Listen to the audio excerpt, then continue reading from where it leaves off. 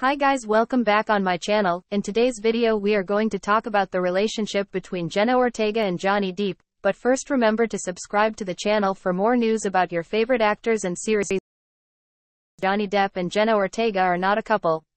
To firmly support him was the actress of Wednesday, through an Instagram story then deleted.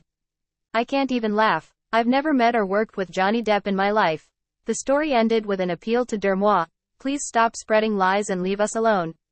The double denial after Jenna Ortega's denial, Johnny Depp's also arrived, through a statement entrusted to NME.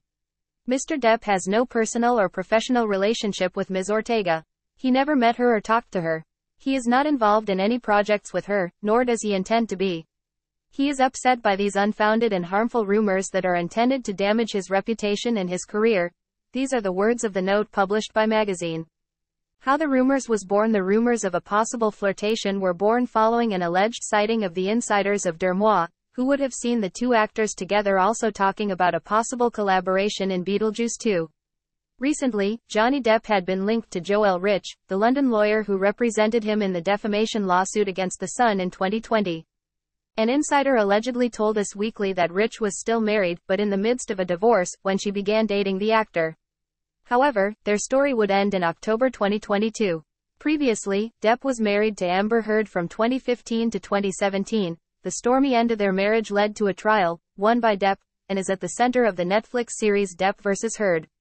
Jenna Ortega has in the past been linked to singer Jacob Sartorius and actor Asher Angel. The difficult relationship between Jenna Ortega and social media. Last June, Jenna Ortega spoke about her relationship with toxic trolls during a chat with Elle Fanning for Variety's Actors on Actors series. Social media leads to comparisons all the time, it's very manipulative, he said. He then explains that, although he wants to bring his humor on social media, he pays attention to every single post because he does not want people to misinterpret them. Trolls see your vulnerability and distort it in a way you don't always expect. It's so strange. It's such a hard thing to balance. How can you be honest without jeopardizing your health and self-confidence? It's very easy to feel out of control.